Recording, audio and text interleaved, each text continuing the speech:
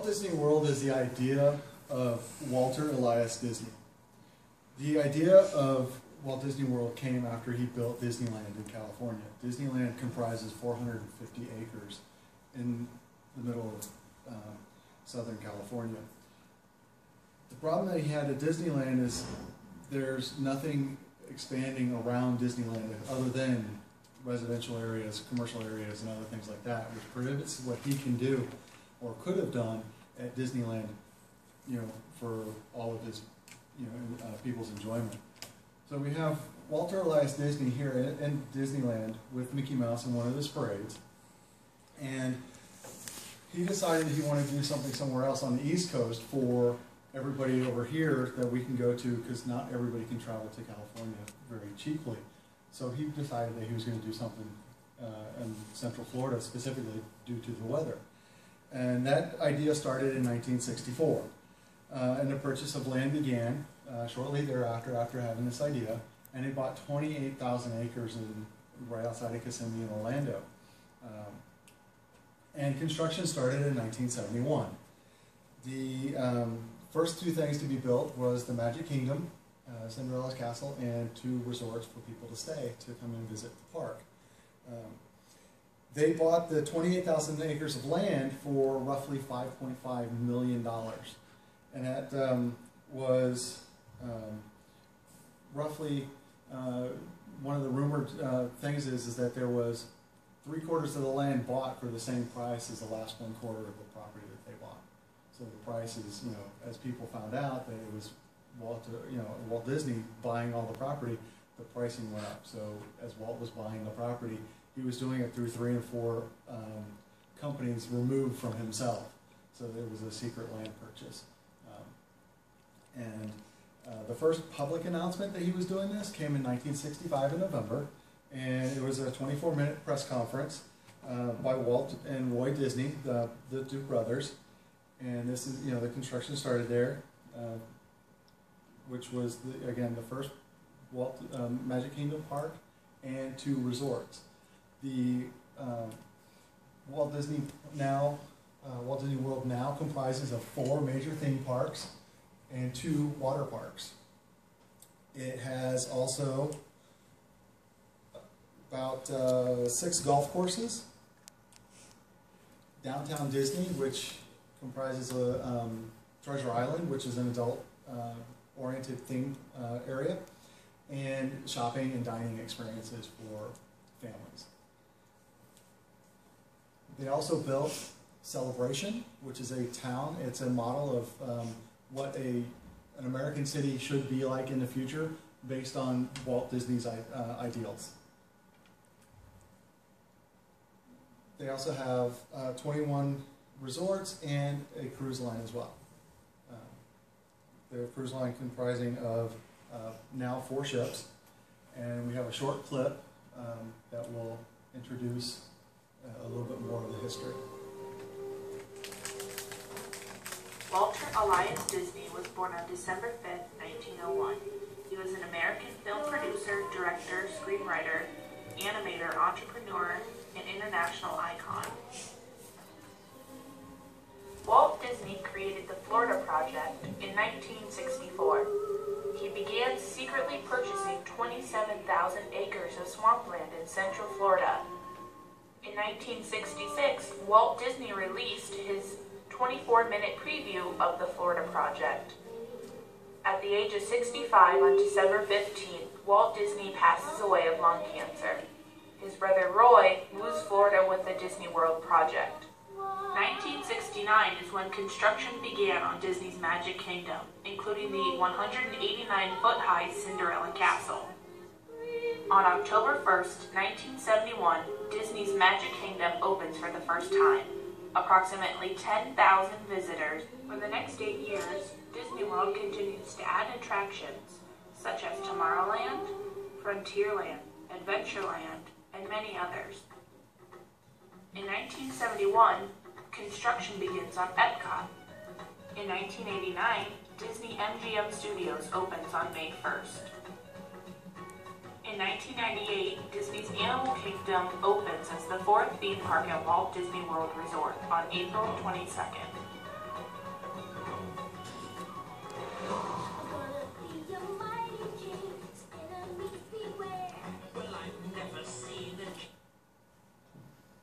Okay, so with the construction of Walt Disney World, they did start building the 4 individual parks within. Starting off with Animal Kingdom, it opened up April 22nd, 1998, and it was its newest park at the time. It costed nearly $1 billion, and they had an additional part of the land that they wanted to add onto it, but because of budget, cost, they ended up cutting that project. Animal Kingdom is 500 acres, and it's home to 1,700 animals representing 250 different species. If you go on the Wild Africa Trek, that gets you up close to the animals, and they say that when you ride on that ride, you want to do it twice. Go on the left side, and you get to see everything on the left side, you get to see all the animals up close, and get pictures without anybody being in the way, and then you go on the second time, and you can sit on the right side of it, and get everything on the right side of it. And this is an up-close picture of one of the lions throughout the ride. And this is the Expedition Everest. And Expedition Everest is a landscape in Asia. The attraction is a 2-way track, and it's a system that goes forwards and backwards whenever the mystical Yeti is attacking your ride, and when you're trying to go through the Forbidden Forest. Epcot. What a lot of people don't know is Epcot is actually an acronym, meaning Experimental Prototype Community of Tomorrow. Epcot opened in 1982. Conceived by Walt Disney to take its cue from new ideas and new technologies, they are now emerging from the creative centers on American industries. For many years, Epcot was considered an adult park, and Disney didn't want that reputation for Epcot. So throughout Epcot, they have what they call KidCot sections. And in the KidCot sections, children can go to these stations and they can build their own souvenir. And throughout the whole park, there's different KidCot sections, and each one from each KidCot you can take with you, and you can build your own unique piece to take home. Soarin' is one of the rides at Epcot. It's one of the most visited sides. So if you're wanting to go to Soarin' in Epcot, they recommend that you do like a fast pass, so you can kind of like cut in line, or you get there when the park opens. Future World is one of the areas in Epcot, one of the 2 areas, and it aims more towards like the futuristic side of what the world's going to be like and how science is advancing. And then the last one of the 2 is World Showcase, and World Showcase is shows there's different countries, and then there's characters dressed up in costume to represent that country, and they talk to you about what's there and the different rides. And then with that is Disney's Hollywood Studios, and everybody's familiar with all the Disney movies, and there's just countless and endless. Everybody's seen a Disney movie at some point in their life, and throughout most of Hollywood Studios at Disney World, they have different movies, and they have the different characters playing in script. Hollywood Studios opened May 1st in 1989. Chairman Michael Eisner declared, "Welcome the Hollywood that never was and always will be." Hollywood Studios was put together once. They heard Universal had plans to build a park, so that kind of rushed them to do their own thing. Hollywood Studios was put together, and Universal had plans to open in 1990, in which they did. In the beginning, the park lacked in attractions, but over the year, they added so many different more areas to the park with more movies coming out.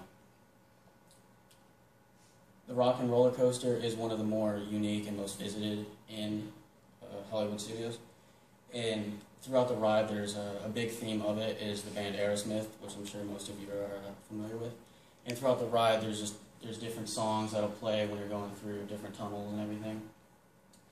And it's an indoor roller coaster with a high speed of 0 to 60 in 2.8 seconds, so that's very fast.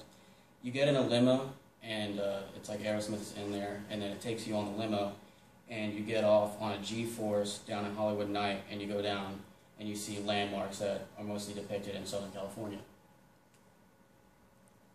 Star Tours is probably the most famous there at Hollywood Studios. Here, it's fully dedicated to Star Wars. Walk in and the first thing you'll see is R2-D2 and C-3PO hard at work on the Star Speeder 3000. And then there's a large TV listing different arrival and departure times, so it's kind of depicting like a modern-day airport, or what they like to say, a starport. And at the end of the walk, you'll get your 3D glasses and you'll take flight. And there's no doubt you're boarding a rebel spy. You're boarding as a rebel spy. And you can watch the video to see who you are. And at the end of the ride, you'll exit through the Tatooine Trader's gift shop. And out front of the Star Tours, there's actually a Jedi training. So they have like the lightsabers out, and they'll train you on how to use them. And they'll teach you how to defend yourself against Darth Vader and the Stormtroopers. Another one is Hollywood Tower of Terror. Hands down, one of the most another visited attraction at MGM. And on this ride, you go through a lobby filled with French Renaissance couches and items scattered along the walls. And movie props are all around. Through this ride, it takes you through the library, and then you enter the Twilight Zone. And each ride is different, and every time you go on the ride, it's different. So you'll go on, and it might be in a different order. Like you might go to the library, and then you'll get into the Twilight Zone, or the next time it might be the other way around. So it's always kind of different and unique. The most visited park in all of Disney is Magic Kingdom, and everybody's familiar with the castle. You know, they see it in movies. And it's said Disney's true essence can be felt here. Magic Kingdom opened in 1971. It withstood 3 decades of changing cultures, and it's still undisputed king of theme parks, drawing more yearly visitors than any other. In Magic Kingdom, there's 4 distinct areas: Tomorrowland, Fantasyland, Frontierland, and Adventureland. Each land is unique to its own name. Magic Kingdom has a series of underground tunnels, so throughout the whole park, it connects those 4. And when they built Magic Kingdom, since Florida is at sea level, they couldn't dig underneath. So the park itself is actually built up, and the tunnels are at ground level, where most people think it'd be underground. And it prevents guests from seeing like behind the scenes of different lands, and like Cinderella going, walking over to get some food or something. You don't see her doing that. And most spectacular are the fireworks displayed every night at Magic Kingdom. If anybody's ever been to Magic Kingdom, they always have a fireworks show. And then here is Fantasyland. And Fantasyland, you have the castle in the background right there. And they rebuilt it actually pretty recently.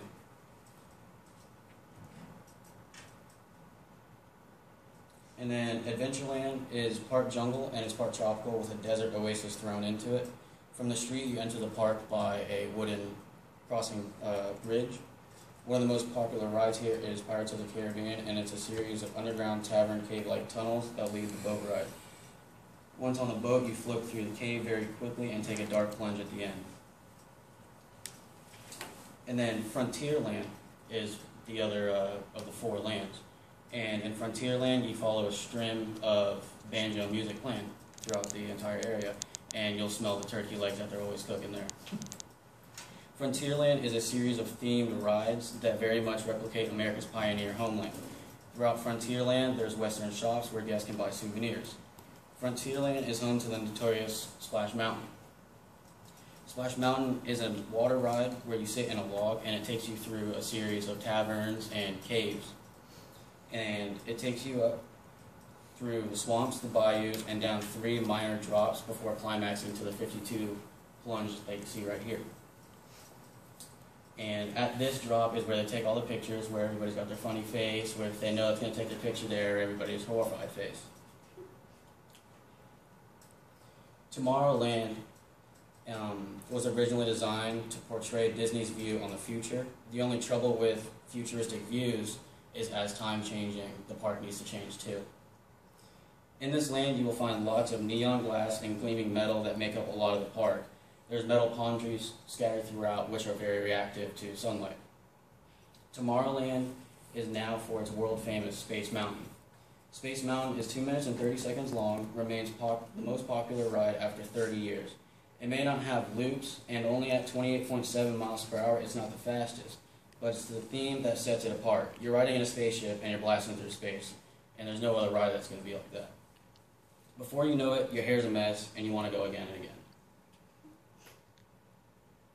While you're going to the parks all weekend, if you want to get away for a couple days, you're going to need to stay in a resort, and Disney has plenty of those to offer. And if you would like to stay in a resort, Disney World has over 27 different types of resorts. They also have a camping resort. Disney break their resorts down in themes, basically depending on the area of the resort. The first resort I'm going to get into is the All-Star Music. All-Star Movies. And this is basically, they got the theme of Fantasia, 101 Dalmatians, Toy Story, Mighty Ducks. And they also, this resort was built in 1999. They also has the All-Star Music theme with jazz, rock, Broadway, and country. This resort was built in 1994. They also have the All-Star Sports, basically covering all the sports. This resort was built in 1994. Then they got the art animation. Basically not all of them, but most of the cartoons that Disney come out with are themed at this resort. This resort was built in 2012. And this is Pop Central. Pop Central basically theme is has the 70s, 80s, 90s, and they were going to add the millennium years, but after the attack of 9/11, they canceled the extension on it because tourists stopped coming to the. Well, they didn't stop, but it wasn't popular because people were scared to travel. The next is the modern resorts, and the first one I'm going to get into is the Caribbean beach theme. Their theme is the white beaches, basically seven different pools. They basically want you to be like you're on the beach or something. And this is the Colorado Springs. I guess their theme is this 46-foot pyramid, and this resort was built in 1997. They want you to make you feel like you're in Mexico or Southwest USA. This is the Port French Quarters. Their theme basically is this dragon, and they also have an alligator. This resort was built in 1991. This is the New Orleans Riverside, nicknamed the Old Man. I guess if you just want to relax, have a good time, you don't want a bunch of kids running around, I guess this would be a place for you. This is another view of it. Then you have the deluxe. This is where you're going to spend lots of money and you're going to really enjoy yourself. The first one I'm going to get into is this is the Animal Kingdom resort. They actually got 3 different resorts. This one is the Animal Kingdom Lagoon. They got like 200 different types of hooves, animals roaming around freely, birds flying around. You know, just typical, like you're in Africa, basically. Oh yeah, they're also known for their restaurant. Okay, let's move on. This is the Disney Boardwalk Inn. It's close. It's walking distance to Epcot and MGM Studios. And then this is the Disney Beach Club. It basically has your New England style theme and the contemporary. I like this one because of the monorail system going through the resort. Actually, President Nixon did "I'm Not a Crook" speech at this one. This is one of the original resorts built in 1971. Also, with most of all the resorts, they have like all these different types of activities. Just say you want to stay at a resort and you have kids. Most all the resorts have some kind of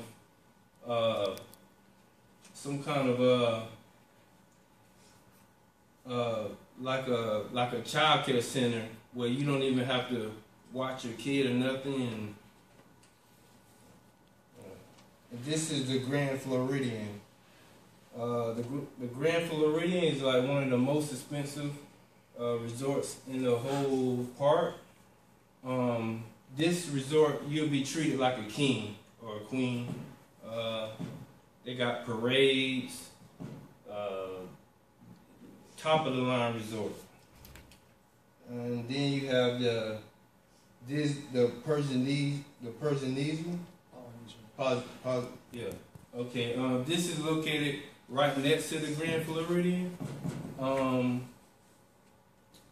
Yeah, its theme is the volcano theme. They also have watercraft rentals. You can go fishing, all types of things. This here is the Dolphin Resort, and you basically gotta be able to swim like a fish to go to this resort because it has a 3-acre pool, hot tubs, and here is the Wilderness Lagoon. Has this 82-foot stone fireplace, and here is the Yacht Club Resort. Okay, and this is the home away from home resorts, vacation homes. Remember when I said that Animal Kingdom had 3 different types of resorts? Well, this is the Jumbo House, and basically the difference between this one and the Kaidan Resort is the place where you check in at. It's real big. This is the back side of it. This is the Bay Lakes Towers. This was built in 2009. You can have 2 views. You can have a view of the Cinderella Castle, or you can have a view of the Bayside Lakes.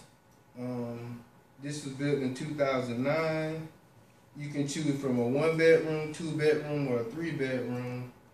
It's full. It has a full kitchen, granite countertops, fully loaded. This is the Disney Beach Club, the Boardwalk Villas. This is if you want to go like camping, you want to be in the woods. This is the wilderness cabins. And this is the Old Western, the San Diego Springs, Treehouse Village, and the Village. And if you would like to stay at one of the cruise lines, I got Chris here to tell you guys about that.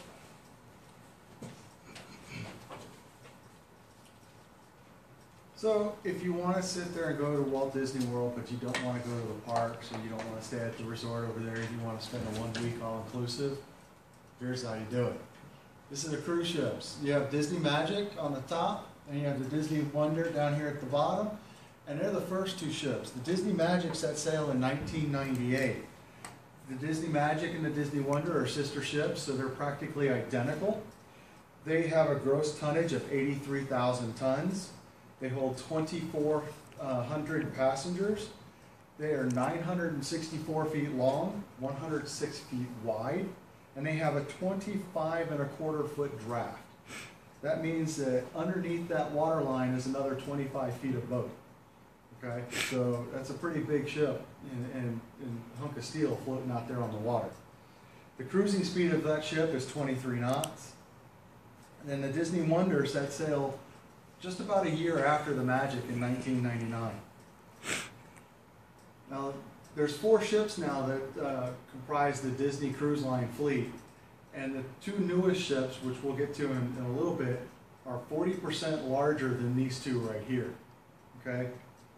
And these 2 ships offer several dining rooms and dining options for you as a family or as a couple that are traveling together on a cruise. And you can do the adult dining rooms, which include this one here. This is Palo. This is a adult-only restaurant that is an additional fee to eat at this restaurant, but it's only $25 additional per meal per person, which for a romantic evening out away from the kids is actually kind of a really cool ideal. It is a Northern Italian themed restaurant, so it's got Northern Italian fare. It's got granite marble accoutrements in there, along with Venetian glass and inlaid wood as part of the decor of that restaurant. The next restaurant is Lumiere's. Lumiere's is probably the signature restaurant on the Disney Magic and the Disney Wonder, and it is based off the movie Beauty and the Beast. So you come into this restaurant and you are sat and you have Beauty and the Beast back here in the back, with Cogsworth and Lumiere kind of dancing and doing a little show for you. There's 2 major seatings for this show, or for this dinner, and it's a 4-course meal. So it's a really cool experience there.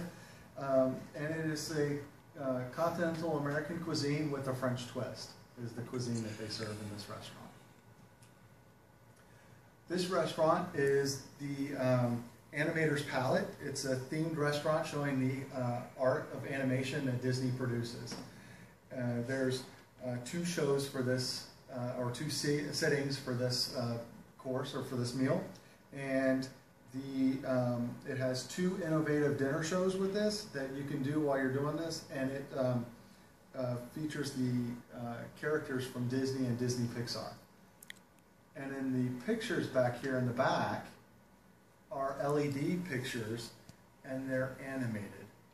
So as you're sitting there eating your meal, and you look up and you look at and you see a picture, the next time you look at it, it's going to be something different.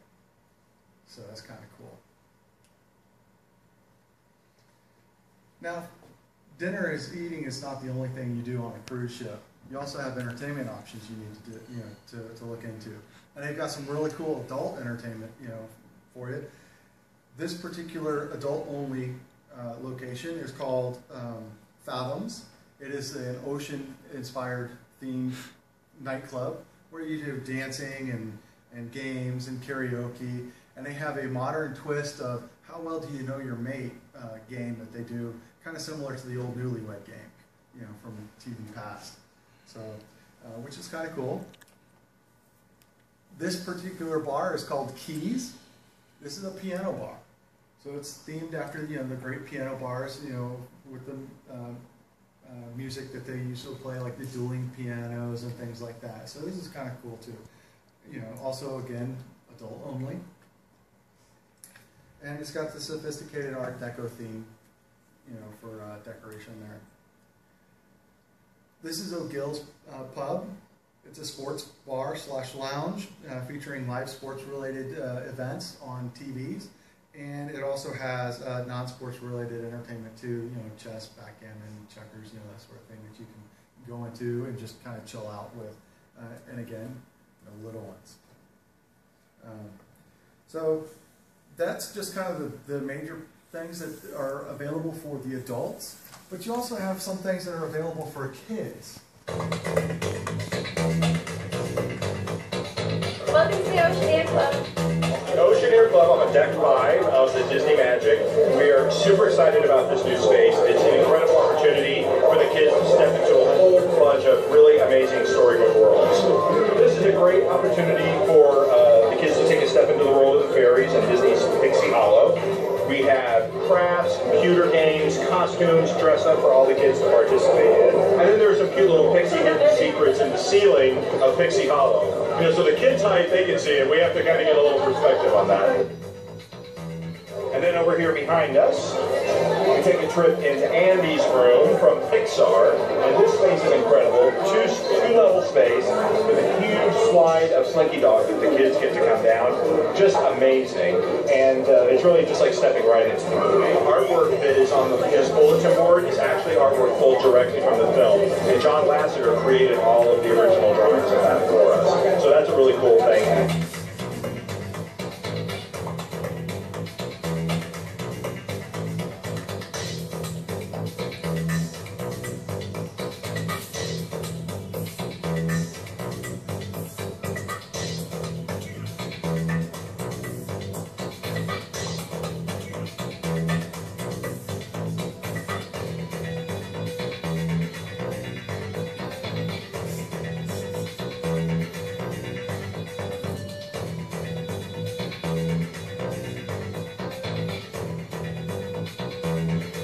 Mickey Mouse that we've been seeing in all the shorts recently. I think there's 3 of them that have come out now. Foolish Friend was the last one to come out. And we're so excited that we're showcasing this Mickey. We just love it. And if we take a trip in here, this is the Mickey Mouse Club. And, you know, I think it just shows the timeless appeal of Mickey Mouse. You know, who better than honoring the guy who started this all with his own space. And then what's really cool, as you can see in the distance, there's a hallway, and this hallway actually connects us to the Oceaneer Lab. So what's really cool about these new spaces is the kids can pass freely back and forth between the 2 spaces.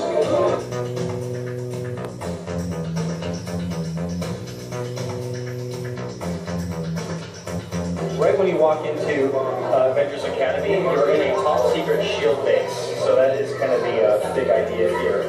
One of our major activities is a 2-day program called Avengers Academy, and it is for kids to come and become superheroes. So they choose a superhero name, a superhero power. And then they are led by a SHIELD agent through a program. The villains are trying to take over the Disney Magic. And so the big idea here is that the kids are with the SHIELD agent are going to save the day and save the Avengers, save the ship, and at the end, Captain America will come and personally greet the kids and thank them as part of the program.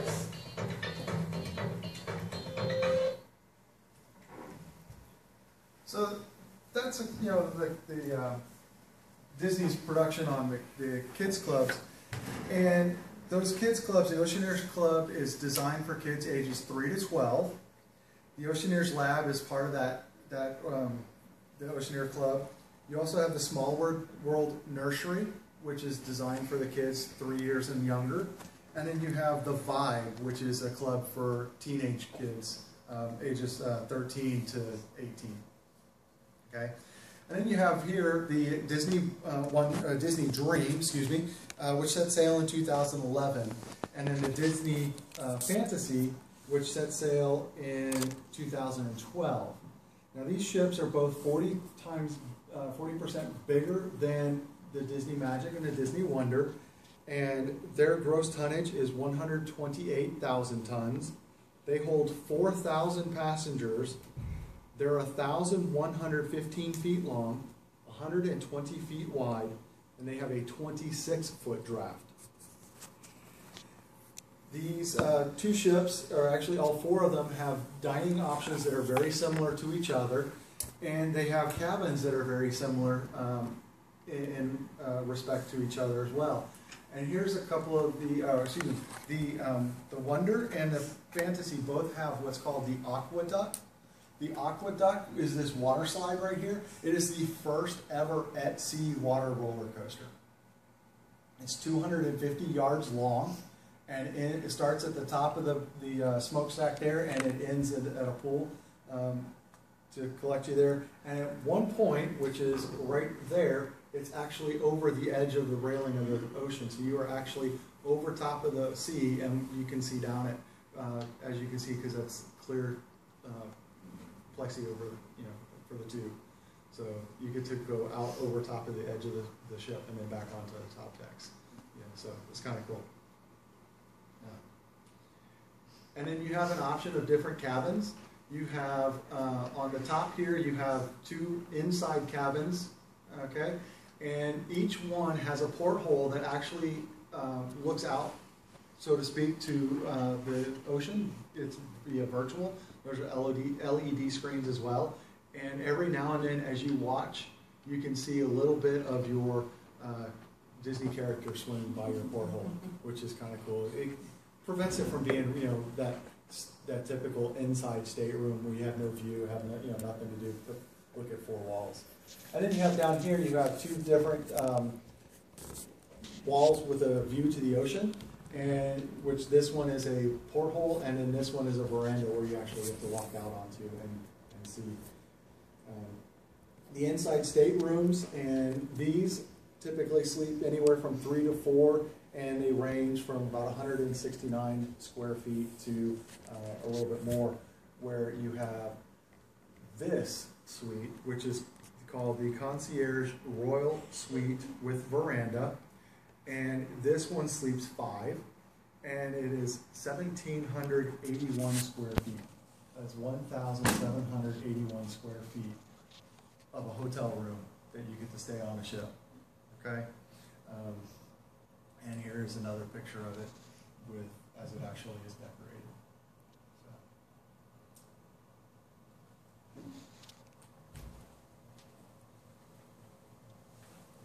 Disney has so much to offer. If you want to go to a theme park, or if you want to stay in a resort, or if you want to sail out to sea and just get away from everything, Disney's got your back. And with each one, each unique to its own character. So there's nothing like escaping and just getting away from reality and just sailing away on a magical Disney cruise, theme park, or resort.